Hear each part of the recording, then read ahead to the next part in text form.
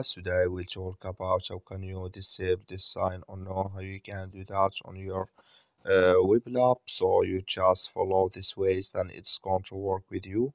All you have to do in verse, you just go down, click here on money down here, you just click on it. When you just click here on money, it's going to take you to this list. It's going to show for you like this. Then you click here on settings, just click here on settings.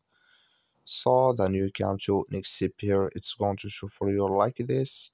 You click here on chart settings, just click on it. You come to next step here, it's going to show for you like this. Then you go down, you just keep going down here. You come here to line access, you just click on it. Then you come to next step here, it's going to show for you like this.